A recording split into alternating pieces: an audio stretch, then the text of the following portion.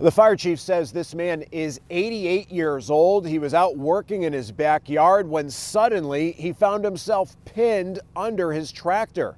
Nottingham firefighters had to use the jaws of life to cut the machine's fender and remove parts of the tractor just to free him. It's not exactly clear how he got stuck, but crews were called to a home on Freeman Hall Road before 7 o'clock tonight. The fire chief says he may have been pinned in that position for 6 hours, that his wife found him there and she called 911. He was working with a mid-sized Kubota tractor with a backhoe. Nottingham police and paramedics from Exeter also helping with that extrication.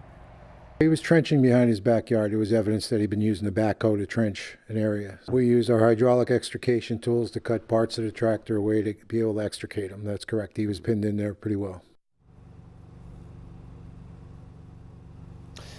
The fire chief says that elderly man was rushed to Portsmouth Hospital by ambulance, where tonight he is in serious condition. Reporting live in Nottingham tonight, Mike Cronin, WMUR News 9.